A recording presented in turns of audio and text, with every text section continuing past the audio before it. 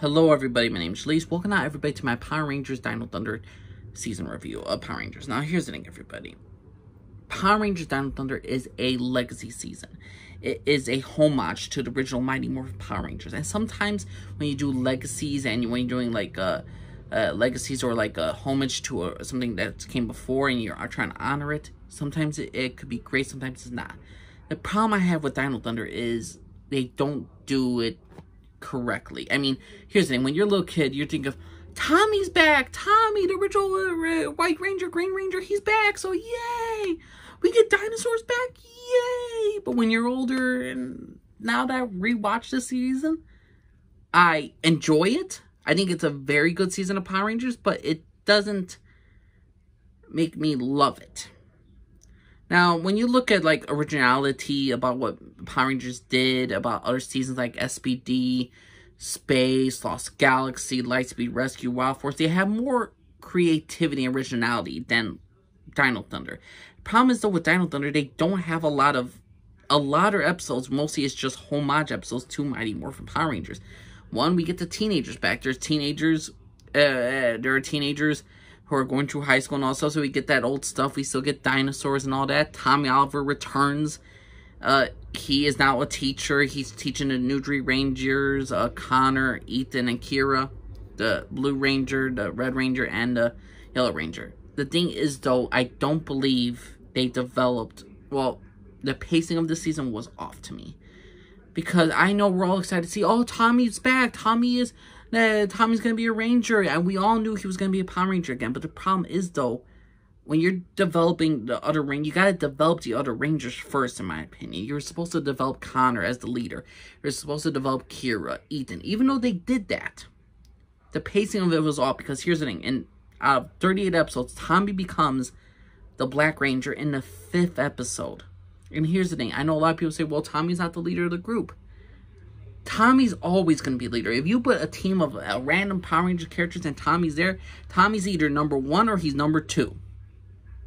And that's the problem. That's the problem. When Tommy is it becomes a Black Dino Thunder Ranger in the 5th episode, you got a problem because now the characters that you're trying to develop don't get time to be developed. You're going to have it off. Yes, Tommy is a Black Dino Thunder Ranger. He's a teacher. Yes, we develop Ethan. Yes, we develop Kira. Yes, we develop Connor. But who is the leader? The Red Ranger Connor. And to me, Connor is the most I'm not going to call him overrated. I say he's the most mishandled Red Ranger of Power Rangers so far that I'm rewatching. It's because he doesn't really get a chance to shine. Connor the Red Ranger. He is dumb like Dustin Dumb from Ninja Storm. Does he have his moments? Yes, but he never truly has great episodes. I cannot stand his Battleizer episode. I mean, when the Power Rangers introduced the Battleizer stuff for the Red Rangers had to earn it. They had to go through a journey in some case. But with Connor, it just felt... It just didn't feel natural. It just felt like, hey, we need to sell toys and all that stuff. But the story didn't progress well. And again, when you have Tommy Oliver become the Black Dino Thunder Ranger in the 5th episode, you know you got a problem for the next 38. What else you're going to develop besides Connor's the Red Power Ranger? He's dumb. He likes soccer. Kira's the girl with the music. And she's a very outgoing and friendly. Ethan's the nerd. Ethan's the nerd that tries to do something outside. But I get it. They develop these characters. But when you have like Tommy, it would have been so much better if they devoted like the first 10, 13 episodes to these 3 new characters. And to develop their relationships with each other. But immediately they're getting sacked with Tommy's the leader and Tommy is the Black Dino Thunder Ranger. He's our mentor, but he's going to help us out whenever we can. Dino Thunder didn't do a great job in my opinion. Now, again, a lot of the issues I have is that the fact that Tommy becomes the Black Ranger in the 5th episode. I do not like the fact that we get a White Ranger storyline, Evil White Ranger, who basically gets like 11 episodes all devoted to him. So, all in all, half the season is just not developing the other characters or giving them good story arcs, in my opinion. I mean, there are some campy, corny ones that you get, like, from Mighty Morphin that are with Dino Thunder. But the thing is, though, you need to develop these characters. You need to develop them more to get them more serious moments, serious drama, and when those little funny moments build up the character, the serious moments are going to make the characters go from good to great. And I never really felt that with the original Power Rangers for this season. I didn't feel like it was there was a great storyline for Kira, a great story time for Ethan, or for Connor. I felt their storylines were either okay to good, but they didn't came up to that level just because of the fact that Tommy was always the level gap, and again, it's just a pacing issue. I just believe they rely too much on, the dinosaurs, Tommy, and again, the theme song, it's a great theme song, it's a great season of Power Rangers. Well, it's a very good season of Power Rangers, in my opinion. But to me, I think they rely too much on nostalgia and too much on the homage of Mighty Morphin in order to actually be its own season, to have its own diversity, to have its own creativity. And it really didn't have much. I say the best thing about this season was the villain, Mesogog. Mesogog is a great villain. What is he? He's a guy he's a monster dinosaur that wants to put the Earth back to the days of the dinosaur world. That's the main thing about this villain. But this look of him, the way he talks, the way he just goes against his minions and all that stuff and just berates them and it's just on them, how he just whispers is so evil-like, and I just love it. He has a Lord Zed presence. When you think of Mighty Morphin, Lord Zed, granted, he wasn't the most consistently great character for storytelling, but when you saw the look of Lord Zed, you saw the voice of Lord Zed, you knew shit was gonna hit the fan. And Mesogog's the same thing, so they got that aspect. I think Mesogog's a great villain. Now, I know a lot of people, but Mesogog's high because he is the White Ranger's adopted father. What's his freaking name? It's I believe his name is Mercer. And the thing is, Anton Mercer. Anton Mercer is the other. Basically, he worked with Tommy Oliver to help with the dinosaurs and all that stuff. To basically his study of dinosaurs with Tommy. The thing is, though, he got infected, and now he's this kind of like Jekyll Hyde stuff with Anton Mercer and Mesogog. So when he's good, and he's trying to fight the evil.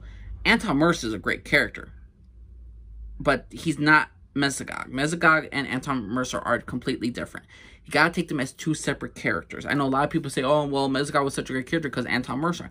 Anton Mercer is a great character because while he was struggling being Mesogog, he doesn't let the evil corrupt him enough for him to for his adopted son to be destroyed. So I really enjoyed Anton Mercer as a side character, and I really enjoy him battle with Mesogog the villain. But Mesogog the villain was a good villain, a very good villain, but Anton Mercer was a better character in my opinion.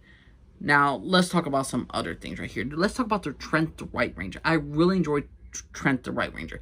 He struggles with the whole Dino Gem just infecting him and turning him evil and slowly turning him evil.